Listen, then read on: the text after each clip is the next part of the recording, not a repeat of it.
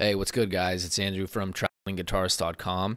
Today I'm talking to you about the differences between acoustic and electric. Excuse me, I'm just moving my chair.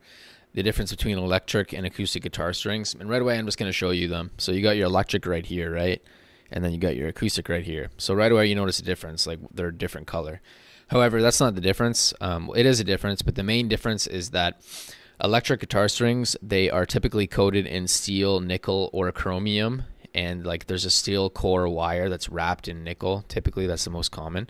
Whereas acoustic guitar strings, I believe there's the same steel core wire. However, they're wrapped in phosphor-bronze typically. And the reason for that is that phosphor-bronze, I think, is more acoustically resonant. And that's one of the reasons why acoustic guitar strings are different. Additionally, acoustic guitar strings and electric guitar strings are different in terms of their thickness as well. So I think a good analogy or a way of putting it is that acoustic guitar strings, typically the lightest gauge is like the heaviest electric guitar string gauge. So for instance, if you take a look at my website right here at Traveling Guitarist, you can see I have the 11 to 52s. Well, those are electric guitar strings, okay? 11 to 52. So if you take a look at the light acoustic guitar strings, that's about 12 to 53 gauge. So as you can see, like those are two very similar gauges, and that's kind of like the heaviest electric guitar string. They do go up, but it's one of the heaviest gauges, and that's kind of like what a light string gauge is on the acoustic. So that's kind of the primary difference between the two. It's mostly their thickness, number one, and then their material as well. That's essentially the main difference between acoustic and electric guitar strings. One of the reasons why acoustic guitars are crafted in this way is because they do not have a speaker or, an amplifier cabinet combination to amplify the sound. The acoustic guitar is its own speaker, the sound hole in the piece of wood. Because wood is so conducive to sound, the wood is the speaker, like that is the amplifier cab combination.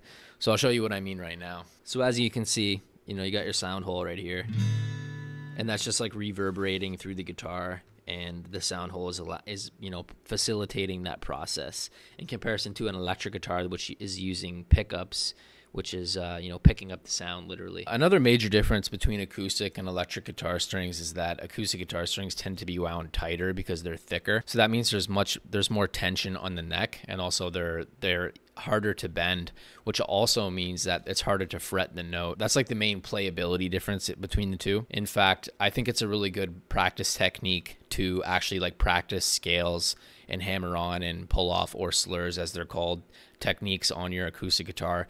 And the reason for doing that is because like once you switch over to an electric guitar afterwards, the action is so low in comparison to an acoustic, and also the strings are so much lighter and easier to play, that you'll do those same exercises on the electric guitar, and it's so much easier. It's like a world of difference. It's a totally it's like a different universe of like being easy, in the sense of being easy.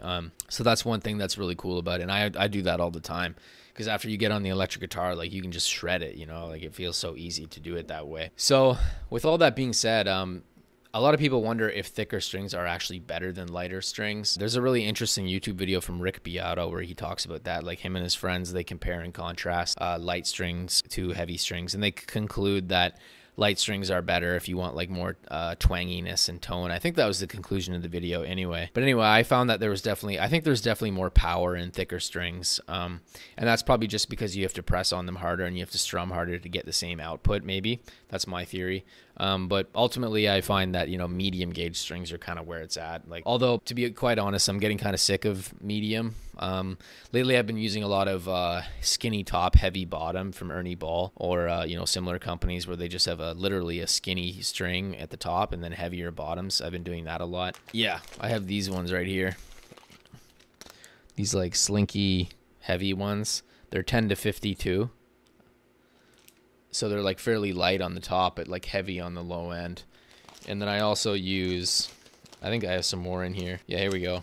Skinny top, heavy bottom, again from Ernie Ball. Ernie Ball isn't even really my favorite string company, but frankly, I just always get them because I just feel like the marketing is so good and the packaging is so good that I just always buy them because I don't know, it's just cool. Like the packaging looks cool, and they do a good job of that, and so I buy their product because of that.